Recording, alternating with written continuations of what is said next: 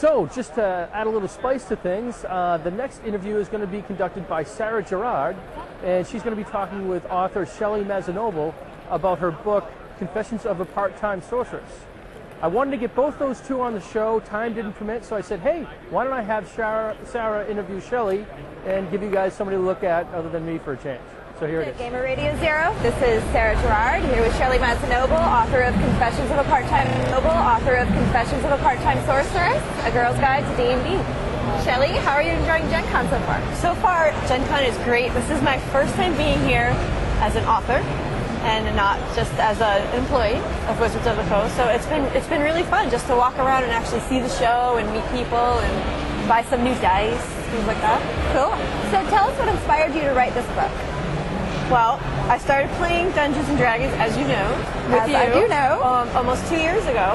And I came into it with just, a basic idea of what the game was. I know that there's dice involved. I know there's dungeons, maybe a dragon. But I didn't really know what the game was about. So when I learned how to play it, I thought, oh my God, this is a really fun game. It's just storytelling. It's just socializing. It's being with your friends. It's finding a reason to get together every week. It's protecting one another.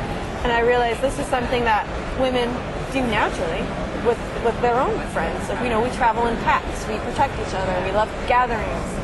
And why not kill a zombie while you're at it? And so you think the storytelling nature of D&D appeals to women in particular? So. Yeah, definitely. Yeah. Think about when you were a kid, what you would do. We would play house.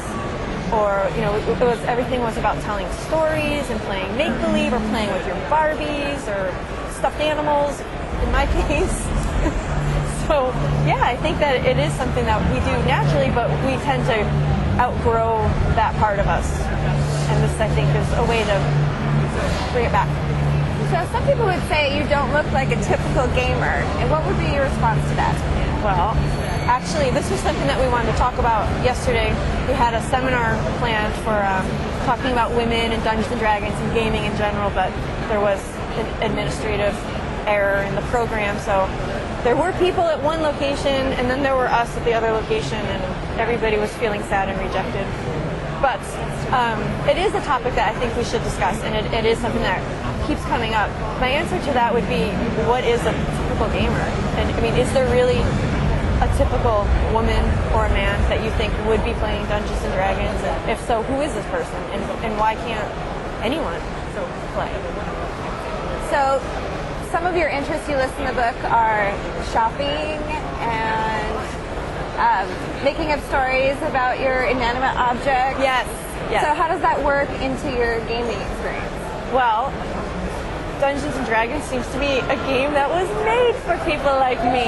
You like to tell a story, or you like to be part of a story, and the whole personifying this character, I felt like I really did create Astrid and bring her to life, and I created a backstory for her, and just when your character's out there, or Scott's character, or any of us are out on the playmat, they interact with each other, and it's we just get so involved in who they are, and they have personalities. Like, we know that our rogue is probably not going to find the triumph, or he'll fall off his horse or something. That we know that Astrid's probably going to hang back behind a column and maybe shoot a magic missile or two. We know that your morally conflicted paladin is probably going to punch a mummy in the face, but it's just. It's something that I love doing anyway, and it's nice to have an outlet for that. So Astrid has a website of her own and a MySpace page? Astrid does have a MySpace page. She's getting into the technology. She is, but she's apparently too busy to actually update her page, so I've been having to pick up a lot of that slack.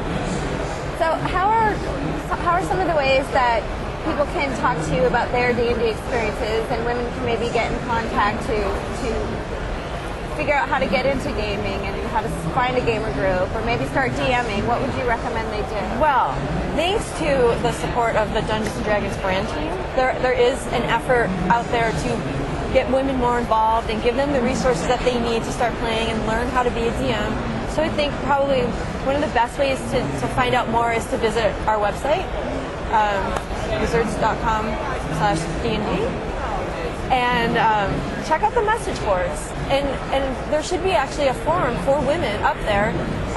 Men can be on there too, but it really is a place for women to just get on there and ask these questions and find out how to be involved and get support from one another. And hopefully people like you that have experience in gaming and are working in the industry can get on there and respond to some of that, or I can use my experiences, and we can all just be out there to support each other. Do you think that women need a special forum just for their gender, or? No, I don't think it should ever be a gender-specific thing, but I think that women might feel like they're not being supported in this community or in this industry, so it might be nice for them to feel like there is a place that people are listening and we want to know what they're feeling and what they're thinking and what they're interested in. So, tell me a little bit about your gamer group. My gamer group? Yes. I love my group. Yeah. I think that's definitely part of the reason why I love playing D&D so much. You have to be in the right group, obviously. We're a good blend. We're half men, half women. And so I think that the style of play varies. We're not all fighters. We don't all just want to go in and storm the castle. Some of us want to talk and find out more, and just before we actually pull out the swords and the missiles. But we're a well-rounded group. We're all good friends outside of the group, and I think a part of that reason is because we spend 2 hours a week trying to save each other's butts. So what kinds of people in real life are in your gamer group? In real life? Mm-hmm. Do you play with people from work? Do you play outside of work? I play with people from work. We all work actually in the same department. So, have you ever been the dungeon master? I tried. I tried to teach my girlfriends that don't play D&D and have never played D&D and never thought they'd want to play D&D. I invited them all over for dinner, gave them lots of drinks, which is D&D. And then I tried to be a dungeon master, and it didn't go so well. I think there's some people who are just better off as PCs. That's me. So cool. So you can read about that in the book. When will your book be available for purchase? Officially, the book releases September 18th, but there's a limited edition at Gen Con for sale right now. Exciting. So buy them up before I do. All right. Well, thanks for talking with us today. Thank you, Sarah.